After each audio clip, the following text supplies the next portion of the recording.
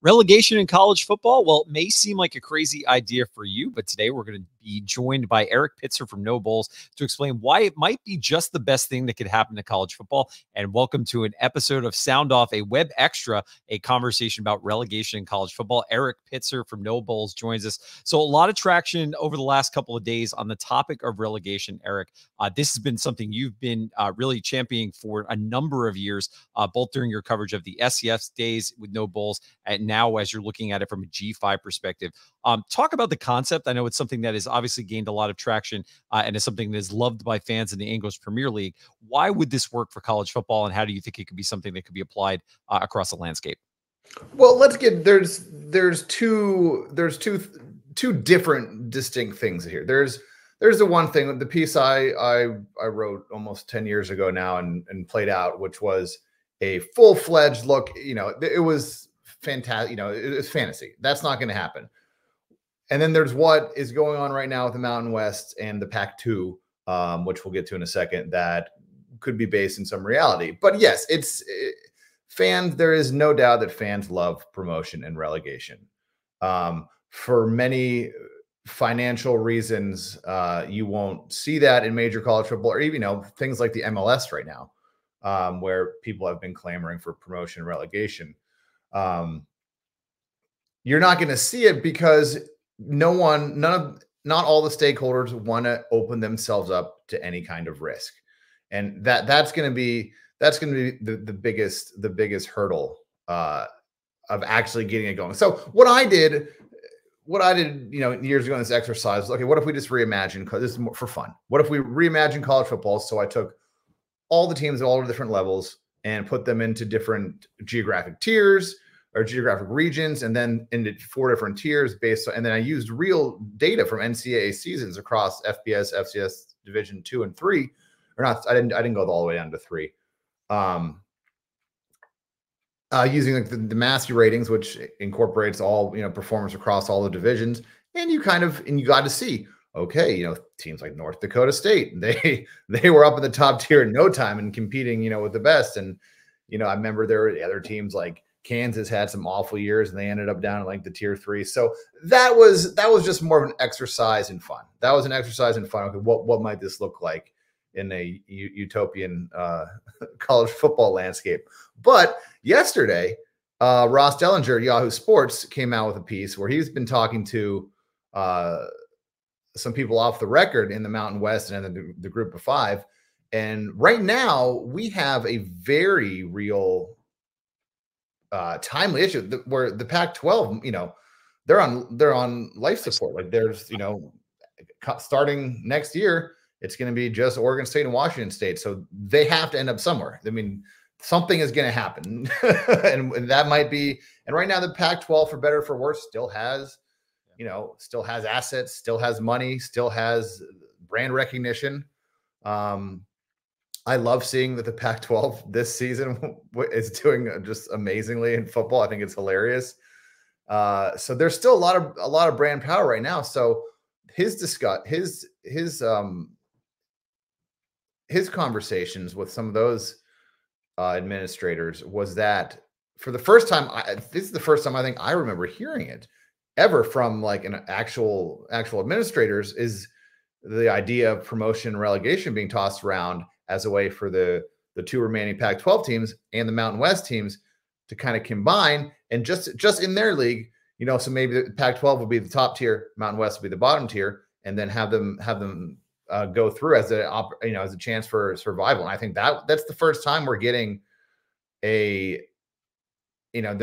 some actual smoke of, could this start something? Yeah. And what was really interesting about the article is it indicated it would actually be a really creative way for both leagues to keep both their NCAA plans and their revenue contracts and TV deals with their existing conferences.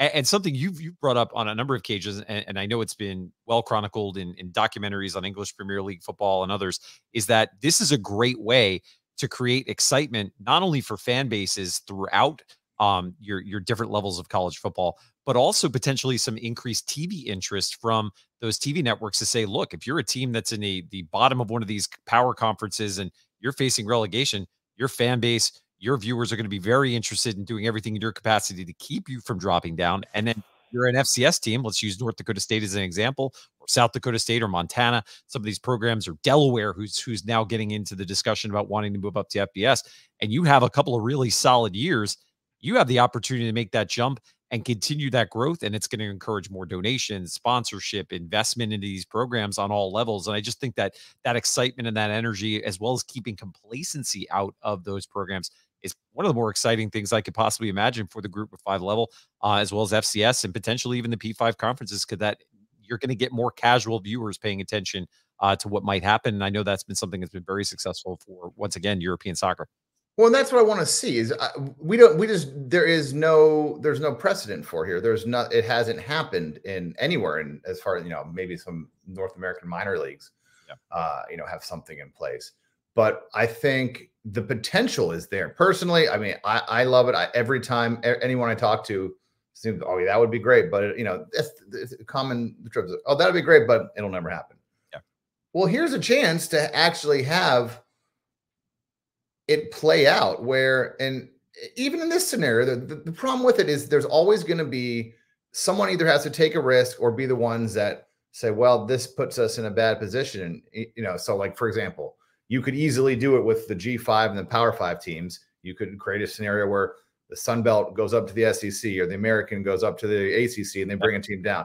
The problem with that is if you're Vanderbilt in the SEC, you're never going to agree to that because you're sitting pretty with no risk. Or if you're Virginia, or to apply that model to the ACC and the Sun Belt, you're Virginia Tech, you're suddenly looking about finding yourself maybe in the Sun Belt or the American or one of these conferences based on those head-to-head matchups. However, iron sharpens iron. And if you're one of those programs that has maybe fallen on harder times, I know this is a fantasy world, but it could motivate and push your programs to do more. And obviously that back and forth competition, we all know in this landscape where it takes 40 years for JMU and UVA to play, because of some of the main conversations we're talking about now with the ACC commissioner saying, don't even schedule these Sun Belt programs going forward off these types of games.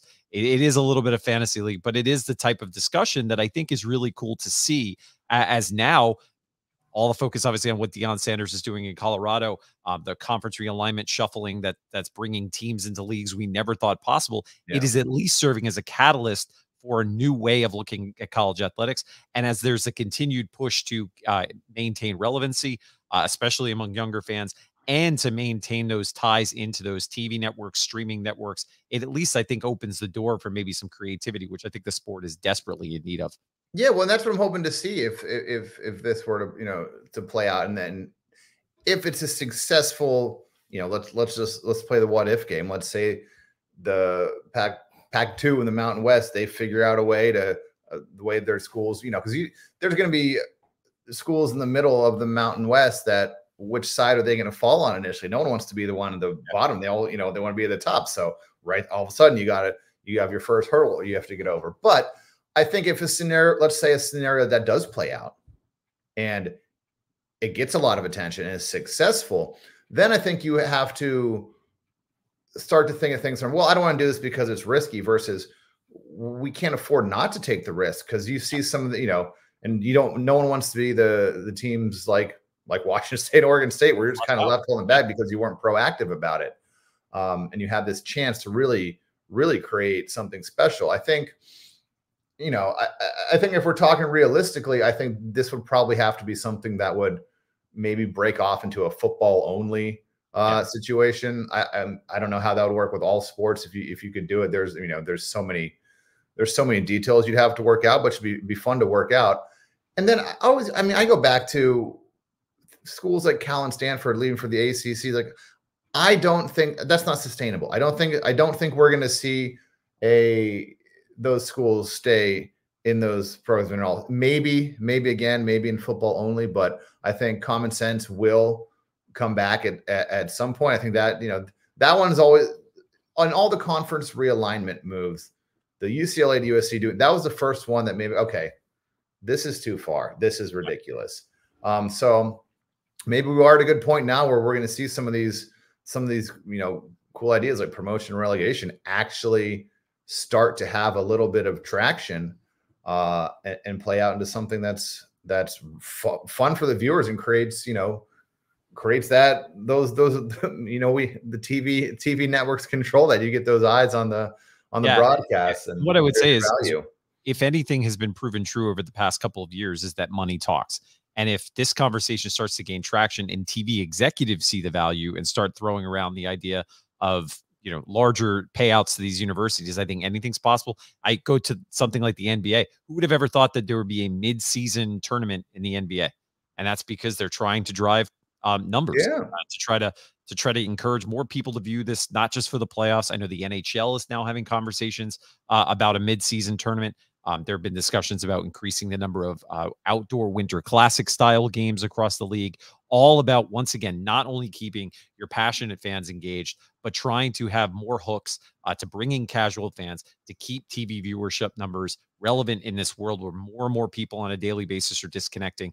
So you do have more players in the space, more types of conversations like this on new platforms that opens up the door for maybe a new way of looking at sports. And I think it's an exciting conversation. This is why we wanted to bounce around. Maybe leave it on this, though. I'm just curious if we're going to apply it to the Sun Belt, maybe in the East Coast for fans of JMU, what could be some possible scenarios in a fun world where nothing was off limits? Would you love to see from a relegation perspective on this side of the G5 landscape? Yeah, I mean, we already do it. We already group them into P5 and G5. So, and then obviously, you have FCS. So it's almost already naturally just in our conversations tiered like this. I think what I mentioned before, had just lining up those 5 conferences with the other 5 conferences. And if you finish last in the SEC, you're going down to the Sun Belt. And if you finish first, you're going up to the bring in the SEC. FCS. You bring the FCS schools back into the mix, and suddenly our rivalries with Richmond and William and Mary and Furman and all these other schools that we used to have some fun with in the FCS world suddenly become relevant again. And I actually think that's where you get the injection of energy and passion into those programs. Because suddenly you're Richmond sitting there, or Delaware, or Towson, or any of these who you're able to put together a couple of really good seasons and good recruiting classes. Suddenly your program goes from, on the complete outskirts of the college football conversation to one of the more relevant programs in the country at that point. It's almost like the Cinderella model of the NCAA basketball tournament is you get a UMBC. Suddenly everyone in America knows who UMBC is because they're now on the cusp of moving up into a top conference. And I think, again, if fans drove the bus, we'd see all absolutely. these things. Absolutely. Well, hey, everything just like with the college football playoff, everything just takes these, for small incremental steps. They started with the BCS, and then, then you have that transitioned into the 14 playoff. And now next year, we're gonna get this awesome 12-team playoff. So I think maybe, is this the first stone that leads to some more promotion, relegation, college football? I hope so. Well, Erik, I know the NoBowls conversation will continue. So for people watching this who aren't familiar with your site, how can they learn more about NoBowls and what kind of content you have upcoming for this season? Yeah, so NoBowls right now. I'm just on Twitter. We update the website towards the end of the college football season with bracket projections. But started it 15 years ago, really just as a fan of football that wasn't exhibition bowl games, real playoffs. So I started as FCS bracketology. But now we're expanding just a little slightly out into, now that there's, especially with the expanded playoff next year, moving a little bit more into I guess would be that G5 focus, along with continuing to do the FCS bracketology and really just having a pulse on some of these teams that are off the national radar, and getting those rankings into place, and finding those those Cinderellas too. I think that's a big part of the storyline. That's why promotion relegation fits in, I think, so well with the whole reason I started this, was to kind of talk about having your results on the field be the ones that mean anything, and not just money from some big suits and executives. Erik, what's the web address, and where can they follow you on social media? At NoBowls on Twitter, or X, I guess, and NoBowls.com. Awesome. This has been a Sound Off Web Extra, a conversation about relegation. If you like what you see here, leave below what you'd like to see in relegation. I'll leave it in the comments. We'll feature it on some future podcasts. But as always, we'll see you this week after our game against Utah State, a Monday night podcast, as we recap the Duke's hopeful win over Utah State and look forward to our next home game against South Alabama. Thanks for joining us again. You're listening to Sound Off, and we'll see you next week.